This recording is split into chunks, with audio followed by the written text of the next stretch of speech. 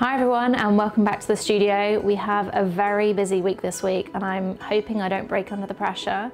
Today I'm in the studio and I'm just finalising all the finishing touches to our hard finishes presentation. This is for an amazing project in Bahrain that we just started about a month ago. I've got Yasmin in the studio. We're going to be going through some of the amazing finishes together, which we'll share with you. Then later on today, I am doing the final touches to our third cushion collection with Andrew Martin. We're going to be putting all the fabrics that we've designed together with the trims, which is always one of my favourite things to do. I love designing cushions. It's a very busy week, lots of pressure, but I'm really excited. So let's get started.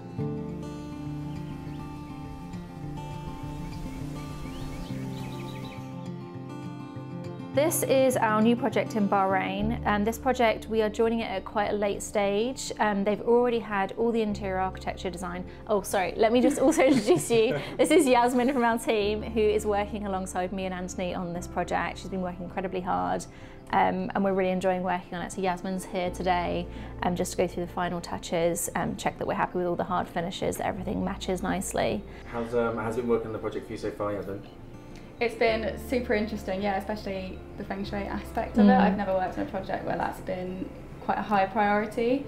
So as Sophie said, it kind of does narrow down your spaces and your options, but it's been nice for having like a challenge for each room. It's been really, really interesting. Yeah, and I think, you know, they're existing, so they worked with an interior architect and interior designer out in Bahrain who've done a lot of the groundwork for us, and it's made it, you know, a much more simple process for us. Where this would normally take a year to do all of this, we've been able to review almost all their interior architecture. Was it like 300 drawings or something? There was a lot of drawings. I mean, endless. Like you dived in and then each folder had a subfolder, so we didn't quite realise how many drawings we're going to have to review, but we've reviewed them all. We're now going through all the finishes. I think the scale of this project, you know, we obviously can't share a floor plan for privacy reasons, but when we first got the floor plans, it takes you about 2-3 days. Although it's 13,000 square foot and we've designed bigger projects, it takes you about 2-3 days to sort of get your head around the floor plan of these kind of properties, because there's just so many rooms, and then what doesn't look like crazy big, what actually is happening is that they've not got that many rooms, but each room is vast. I mean, we're putting in life-size scale people on the elevations to show and demonstrate to our client how tall the ceilings are, because we don't want them to get there and be like, why have we got kitchen cupboards that are 12 feet up in the air that I'll never be able to reach? Because it's hard to get an idea of that when you're just looking at the elevations. You kind of, in your head, you assume it's like normal proportions. Yeah, the scale is intense, yeah. Yeah, it is. Intense is the right word. Intense, yeah. So we'll have to do a lot of bespoke furniture. I think pretty much everything's going to be custom made, which we do tend to do. Like most of our furniture is like 90% custom made, but especially where there's quite a few requests in terms of like shapes and the feng shui elements, it's just easier for us to make sure that all of that's catered to by doing custom furniture. This is a very, very luxurious project, and the client has great taste and loves beautiful finishes. So we've got some incredible finishes going on in here. We have this really unusual finish here, which I love. It almost looks like a marble, and this was a liquid metal with an antique brass liquid metal running through it. The client hasn't seen this yet, but this is something we're proposing for a majlis. We love using unusual new finishes and just make sure that each project is truly unique. And this is one of my favourite marbles. You might have seen I used this in my gym, which was very extra, but it's a Calicata Viola. It's very on trend right now, but I think it's also, being a natural material, a trend that's going to endure, so I'm happy to use that in clients' projects. And you can see it tones really nicely with the magnolia wallpaper, which we're proposing for the dining room, and I can show you an image of what that looks like because I've actually got it in my bedroom. But what I love about this wallpaper is it isn't the kind of wallpaper that only works well in a bedroom or only works well in a living room. It completely changes the feel depending on what type of room you're using it in. And whilst in a bedroom I might keep the detail, like all the flowers and the branches, to quite a high height, because there's a lot of furniture like your headboard, your bedside tables, that are going to cover the detail at the bottom. In a dining room, we would customise it slightly. We might do some groundwork so that you're seeing some nice interesting detail at the bottom. We'll take those branches down lower. So you really customise it for each room. And that one is from Fermental, that's from our collection that we designed with them. And then we're going to mix it up with other different kinds of wall covering. So in the joinery finish is this grey oak. It's got a lovely brushed texture. This is a finish that we're proposing to replace one of their existing ones. And then at the back of that joinery, we are proposing this off-white grass cloth from Philip Jeffries. And I always like doing quite a textured wall covering at the back of joinery, and that's going to have light flooding down it from an LED strip, so that's going to highlight all that texture. And it's just quite nice to have that contrast between a very dark timber finish and a very light wall covering. Makes it more interesting, and it tones nicely with the different colours in the magnolia wall covering. So this one is not from our collection, but this is from the main collection of Fremantle. And we chose this because it has the key colours that the Feng Shui expert wanted, from the green that you have to have in your entrance hall, and then that entrance hall leads through to the atrium where we have the pink onyx. So what we'll do is customise this wall covering slightly, and where we have the peach threads, we might introduce a few threads of this slightly warmer pink into it as well, so it kind of it slowly introduces this very strong colour rather than just jumping straight to it. And this wallpaper is just going to go within the panels that they're creating on the walls. Again, another Philip Jeffries wall covering, which I also love. But you can see it just picks up very subtly some of the colours that are in this wallpaper, from the sandy colours and the peachy tones to the greens. So I like the fact that it has like a nice link visually, but we needed something slightly more neutral because this would be too much around the whole room. Another one that I'm very excited about, this is from our collection that we'll be launching at the same time as the oak leaf wallpaper. I designed this a good 2 years ago, but it hasn't been seen anywhere. And this is the project that I would like to use it in first. I'm always these are like my babies. I like to release them to the right projects before they get seen anywhere else. So this is a pussy willow design, and you can see it's got like the beautiful silk embroidery where it has the little, I don't know if they're seed pods or flowers, what you call them, but this is a very geometric design. It just hangs down really nice and straight. So it's not a difficult design to use. It's not overly floral. But we were planning on using this in the ground floor guest bedroom, so it's appropriate whether it's a female or male guest that stays. And then last one that I'm going to highlight to you, again, another grass cloth.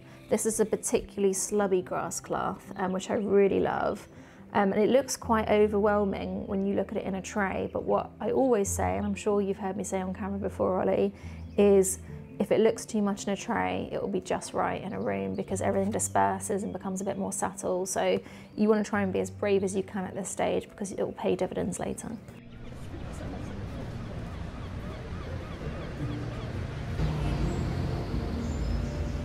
I'm going to Sarah Chapman for a facial in my lunch break. Just need to do a bit of self-care. And I always have to try and squeeze it in amongst work and kids because there is no time for a full self-care session. How was the response to the last video of your closet tour? Wow, well we literally filmed it. Today's Monday and we filmed that on, was it Thursday? No, it was even, I think it was the Tuesday? Was it Tuesday? I have no concept of time.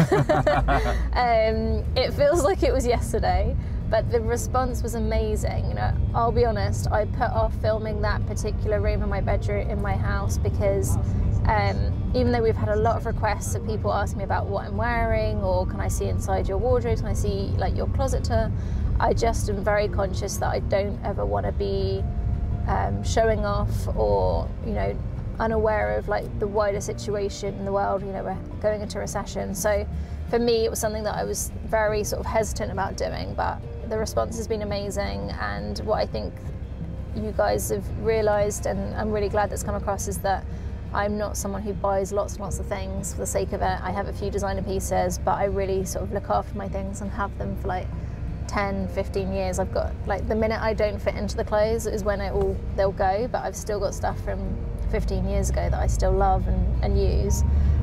So it was really nice to share that part of my home and complete the house tour. I haven't done a tour of the bathrooms. I might do one of our principal ensuite bathroom. It is a really nice room and I love it, but I don't know, it just feels weird like walking around your bathroom doing a tour to YouTube. So I haven't sort of got my head around that one, even though I've done the whole rest of the house. So for now, that's the house tour, semi-complete.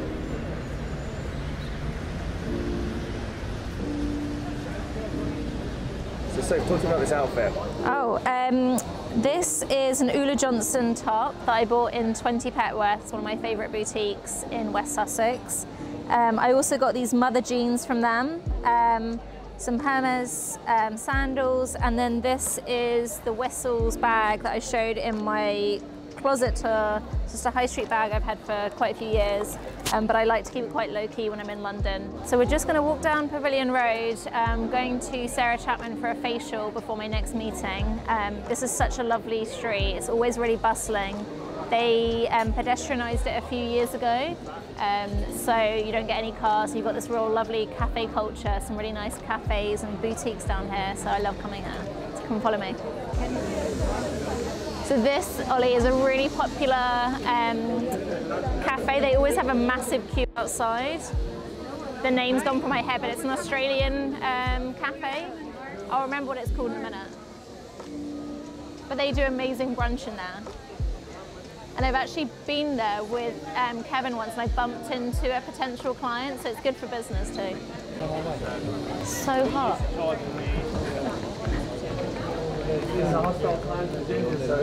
I know, have you got your suntan lotion on? Indeed. Good. We'll need to get you a little umbrella that fits on top of your camera. Oh yeah. But isn't this street so picture perfect? And all the branding and everything. So I just finished my facial. I really did not think this through, because now I've got to do the rest of today's film with no makeup, but I'm a busy working mum, so sometimes you just got to squeeze in the self-care when you can. So now we're going to rush back down Pavilion Road, head into the car to Chelsea Harbour. So let's go.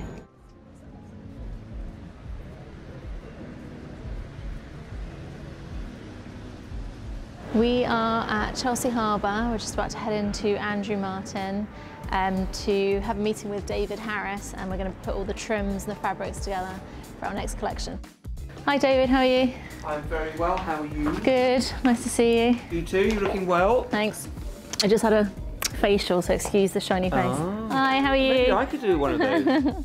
Oh, I can see some exciting fabrics. A bit of, preparation. Some groupings. For you, yeah. This one, love this. Yeah. So cool. Are we doing this? Oh, we've got it in the grey as well. So grey and the and colour the neutral. Yeah. Love it. So they go with all the existing Love ones it. that we've done We didn't do before. it in the blue though, did we? No. No. So it's just a free sort of original Love colourway. this. So you can add them to my goodness. Monty. I know, I'm going to use and this in Ava's bedroom. I'm going to give her a little dressing chair, upholstered in that. Third cushion collection. Third cushion collection. Yeah. Woodland, this is called. Is that what we're calling it, Woodland? Yeah. So it's a little bit more. We obviously have a leopard in our This woodland. is a wild cat. It's escaped out the zoo. That's exactly right. But I mean, perfect name because of the oak leaf, isn't it? Yeah, and that's sort of where it all started. Yeah, very nature, very Yeah. biolithic, Yes. very on trend. Exactly. And for every order that is placed, we plant a tree. So whether it's a cushion or a sample or a fabric, Do we actually? we plant a tree. Well, we do at Andrew Martin, and this will be included in that. Oh, so that's great. I never knew that. every single order, and we plant them in the UK and then all across sort of South America. Actually, no, I remember Mike talking about Yeah. this. That's such So a good it adds up initiative. to thousands and thousands of trees every year. Yeah. Which Well, is that's really nice. good. We could weave that into the whole Yeah, story. absolutely. Woodland. We're planting Absolutely. woodlands as we Yeah, we speak. should put something in the book about it. Actually. Yeah. I think it's just quite a nice. Yeah, it's one of those things you assume people know, but they don't necessarily. Yeah. And it is very difficult to produce books of purely sort of recycled product or, organic products and have it absolutely squeaky clean. That's actually a very difficult thing to do. Yeah.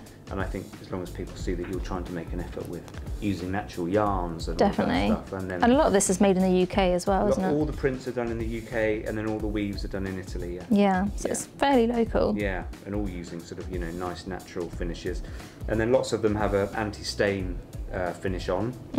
So all of the weaves, and these are sort of new eco anti-stain finishes great. as well. This is called Wildcat, which comes in this great tan colour, a grey, and then this neutral colour as well. If you're not quite brave enough to go for a full-on leopard print, this is a really good way of sort of sneaking it past your husband. And before you know it, he loves leopard print. Yeah. I'm definitely putting some of this in Ava's room. This is you in your natural habitat, isn't it? Yeah, this is the best bit of the job. Very exciting, and these are all launching in September. So Yeah. And we're going to do a talk, aren't we, David? We are going to do a very interesting talk. Yes, on the 19th of September. 19th of September. About designing? Yes, about designing cushions, fabric, yes. and printing, and how to make the most of your cushions, how to update your sofa with cushions, and basically buy our cushions. Yes, all in time for Christmas. So how's today gone then, Sophie? It's been a brilliant day, so much fun. I loved being in the studio this morning with Yasmin, designing our Bahrain project and just putting the finishing touches to that presentation. And then a little bit of self-care with a facial at Sarah Chapman, which was a real treat. So excuse the appearance of me, I feel a bit naked filming without any makeup. And then finally going to Chelsea Harbour to design all the cushion collections and put the schemes together for the cushions with David at Andrew Martin, which is honestly like the most fun part of this job and what I think people actually think an interior designer does all the time, which is just design cushions. I wish it was, but that was like a really fun afternoon. And now I'm just heading back to the studio. Need to wrap up a few things for the presentation before I make dinner and put my kids to bed. Thought I would just finish off this video by answering a few of your questions. I have been answering quite a few online, but I struggle because I have 2 children and I need to look after them and I'm not working and running the business. But I appreciate your support so much. So I just wanted to go through a few of the questions that I've seen and shared and come back to you on those. Salma Saeed said 3 weeks ago, can you please do a video on where you source your faux trees and plants in the house and how to style them in your home? I'm so in love with all the faux olive trees you use in your projects. I certainly can. It's actually my sister, she's a florist, Charlotte. Her company's called Wildwood London. She supplies all our faux olive trees and she does lots of different faux trees and faux plants. So I'll put her link in the description box and she can make anything custom as well. Mr. Henry 84 asked, I would love a video focusing on how to do interior design in a house where there are dogs and cats. We all know our pets love to jump on furniture, so what's your advice? Yes, I've got some great advice there. I did have a spaniel for 10 years and she jumped on all the furniture, all the beds, everything, had no respect for any of my furniture. So what I always do, whether it's for my clients or when I had a pet myself, was before I pick some fabric, I do the rub test. So I get the piece of fabric and I rub it on the pet's fur. And what you want to try and do is pick a colour of upholstery for your main upholstery pieces like sofas, if you think your pets are going to jump on them, and you want to see how much their fur will stand out against that base colour, because as long as it blends in, you know, obviously you want to vacuum it and try and stay clean, but pets shed a lot of hair, so if you're fighting against the natural colour of their fur with your upholstery, that's going to show up more. So my dog was black. I chose a dark aubergine sofa in my kitchen as a result. So that's what I would say is like pick your fabrics very carefully. Generally I would go a little bit darker unless you have like a white-haired cat, in which case there's no hope, get rid of the cat. You do. And also like with some of our clients that have cats, we notice that they like to pick the fabrics, so we also pick very robust fabrics that don't pull easily. Fatima Ali asked, love your garden, so stunning, but I'm wondering why don't you have a pool? Frankly, Fatima, I'm asking myself the same thing. Where is my pool? I would love a pool. Sadly, I don't have one. I'll need to work harder and maybe one day I'll be able to get one. Natalie Abreu asked 11 days ago, may I ask what type of frame, metal and colour you suggest for framing large pictures and artwork in a living room? I really like a bronze frame or an oak, like a dark grey oak tray frame. So over here, this is a good example of like a bronze frame with a mitered corner, and then I think it's quite nice, I didn't do it on this one, but you can get like a linen slip which looks really elevated. With a tray frame, that's quite good for oil paintings because it's very, very thin profile and so it doesn't detract from the oil painting itself. Shonal Paul said, please do a video about how do you match the wall colours perfectly. I'm currently doing a kitchen bar renovation and struggle the most with getting the wall colours just right. Also finished up that my wall paint ended up looking nothing like the swatch. How do you navigate that? What are your go-to brands, colours? You have to paint on the actual wall. You can't just use the sample, like the colours are never true. And I would say I wouldn't even paint on a piece of paper because that can change the colour as well. If I'm serious about it, I'll paint like large samples and I'll do it on multiple walls in the room because depending on the light, like if the light's directly on it, it'll look a lot lighter. In terms of go-to colours, Khaki Mist 6 by Dulux is like such a great neutral. It's the colour I painted Ava's room, and everyone always asks me about that, and it's an affordable paint, so I would say that one. And this last question, I'm gonna do a video because Sass Fleet wrote the nicest comment. She said, or he said, I'm not sure if it's a she or he, what a beautiful room, Sophie. I'd love to know more about the process of hand embroidery on wallpaper. Maybe you could do a how it's made series with your favourite designers. You have a great sense of humour. I feel you would be great fun on a night out. Well, that's very nice of you to say. I think I am good fun on a night out. Ollie's been out with me for a few nights with our team, so maybe he can let you know. But I'll definitely do a video on the wallpaper and how it's made. To me, it's like an incredible skill that they use. So I will team up with Fremantle to do a video on that. But in general, I just want to say thank you so much to everyone for all your support, all your questions, all your comments. We love doing these videos for you guys, so I hope you keep watching, keep enjoying, and we'll see you very soon.